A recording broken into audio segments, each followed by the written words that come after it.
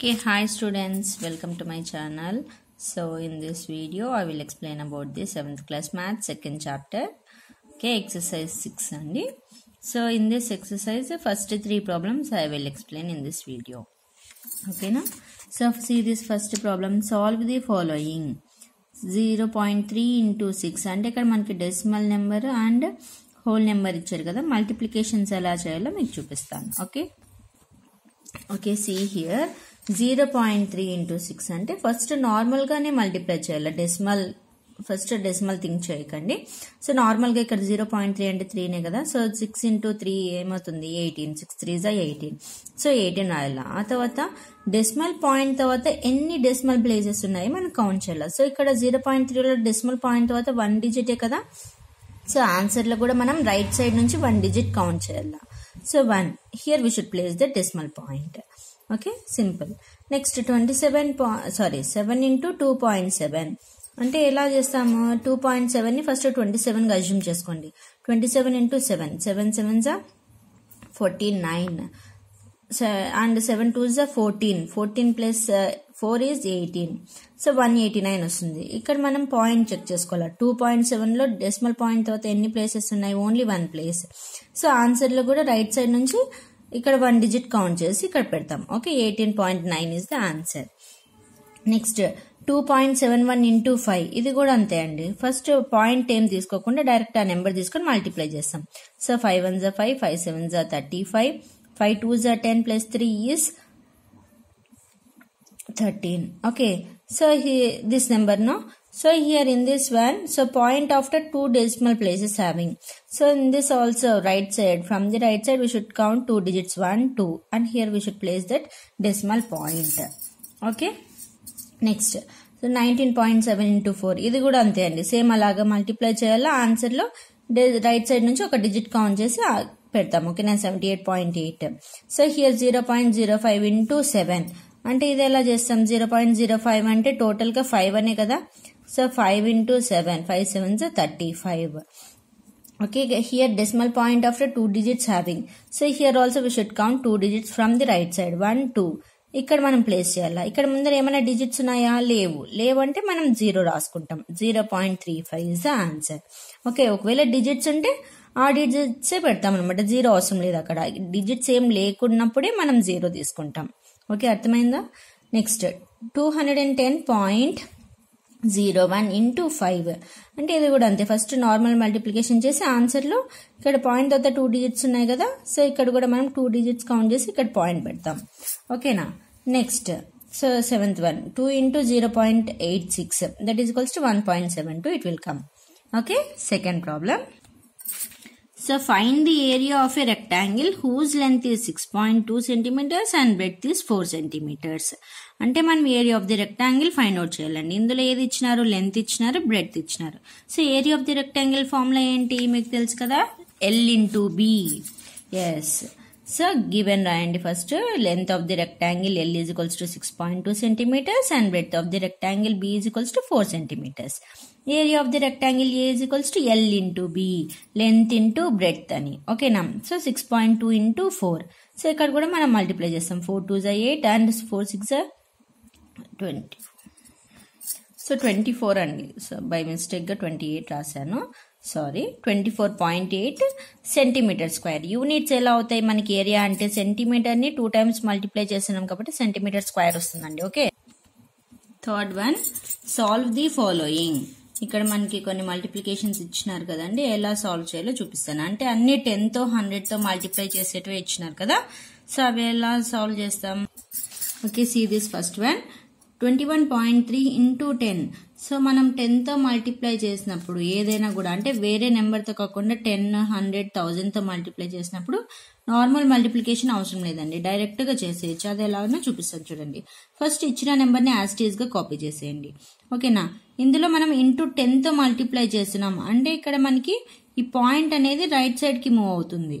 10 తో మల్టిప్లై చేసినప్పుడు అంటే 10 తో మల్టిప్లై చేసినప్పుడు పాయింట్ ఇక్కడికి మూవ్ అవుతుంది. అంటే 213.0 వస్తుంది. అంటే 213.0 అంటే 213 అనే అర్థం.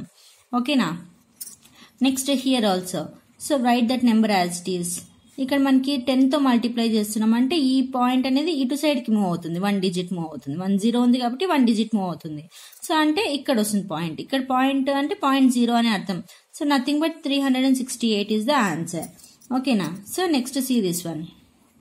Same, this one also same. ఇక్కడ పాయింట్ ఇక్కడికి మూవ్ అవుతే ఏమవుతుంది answer 537. So and here, so ఇక్కడ మనం చెక్ చేసుకోవాలా. ఓకేనా. సో ఇక్కడ మనం 10తోనే మల్టిప్లై చేస్తున్నాం కాబట్టి సో ఈ పాయింట్ అనేది ఇక్కడ 1 డిజిట్ ఒకటి మూవ్ అవ్వాలి అంటే ఇక్కడికి వస్తుంది అనమాట ఆ point. So here it will come. Okay, 1680.7. Next here 100తో multiply చేస్తున్నారు. 131.1 into 100 అంటే ఫస్ట్ ఆ నెంబర్ రాయండి యాజ్ ఇట్ ఈస్గా. సో ఇక్కడ మనం 2 zeros మల్టిప్లై చేస్తున్నాం అంటే 2 digits మూవ్ అవ్వాలి రైట్ సైడ్కి. సో ఇక్కడ 1 అనదర్ డిజిట్ ఉందా, లేదు ఇక్కడ మూవ్ అవ్వడానికి. సో లేనప్పుడు ఏం చేస్తాము, ఒక జీరోని యాడ్ చేసుకుంటాం. ఓకే, సో నెంబర్ ఉంటే నెంబర్ కౌంట్ చేస్తాం, లేదు ఆ డిజిట్ ఏం లేదు అంటే కింద జీరో యాడ్ చేయాలి. Okay, so this is the answer 13,110. Okay, అంటే పాయింట్ ఇక్కడికి వచ్చేస్తుంది అంటే 0.0 అంటే ఇంకా ఇదే ఆన్సర్ వస్తుంది కదా. Next, so here also we are multiplying with 100. So write that number as it is. So 2 zeros, we are multiplying with 2 zeros. So that decimal point also move from the right side 2 digits. So this is the 1 digit and here another digit having or no. We should write the 0. So point will come here. Okay na. So total answer is 15,610. అంటే మీకు normal multiplication ఎలా మీకు అర్థం అవ్వాలంటే ఇక్కడ ఒకటి చూపిస్తా చూడండి. అది మీకు అర్థం అవ్వలేదు అంటే ఇది నార్మల్గా అయితే ఇలా చేస్తాం మనం. ఓకేనా. సో ఫస్ట్ 0తో మల్టిప్లై చేస్తే ఆల్ జీరోస్, నెక్స్ట్ 0తోనే కాబట్టి ఇది కూడా అన్ని జీరోస్ వస్తాయి. నెక్స్ట్ 1తో మల్టిప్లై చేసినప్పుడు 1 into 1 1, 1 6 6, 1 5 5, 1 1 1. So 0 0 0 plus 0 plus 1 is 1 and here 6, here 5, here 1. So ఇక్కడ మనకి ఎక్కడ ఉంది point after 1 digit having. So ఇక్కడ కూడా మనం రైట్ సైడ్ నుంచి పాయింట్ ఆఫ్టర్ 1 డిజిట్ అంటే ఇక్కడ పాయింట్ అంటే 1 డిజిట్ తర్వాత ఇక్కడ పెడతాం ప్లేస్ అది. ఓకే, డెసిమల్ పాయింట్ అనేది. ఓకే, అంటే ఆన్సర్ ఏమవుతుంది ఇప్పుడు 15,610 కదా, ఇంకా 0.0 ఉన్నా ఒకటే లేకున్నా ఒకటే ఇలా అనమాట. నార్మల్ యాక్చువల్ మల్టిప్లికేషన్ అయితే ఇది. సింపుల్గా మనం ఈజీగా ఆన్సర్ చేయొచ్చు అంటే ఇది ట్రిక్ అనమాట. ఓకేనా. నెక్స్ట్ 3.62 into 100 ఇది కూడా అంతే.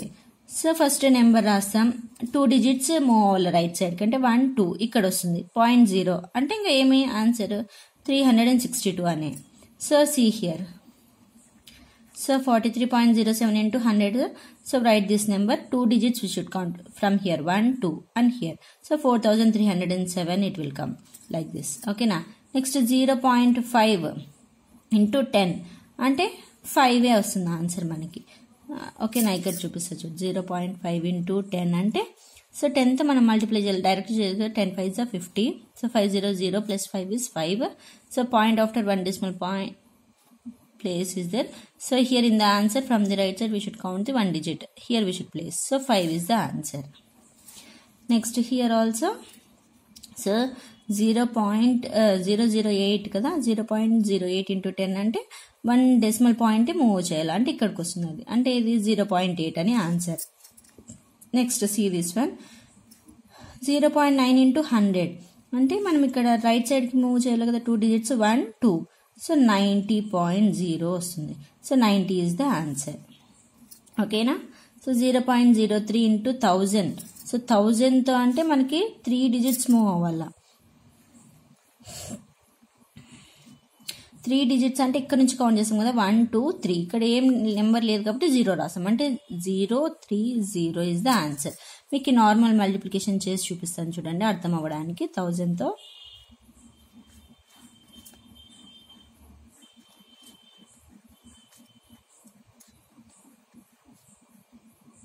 సో 3 zeros మల్టిప్లికేషన్ అయిపోయింది కదా, నెక్స్ట్ 1తో చేస్తాము. Sorry here also.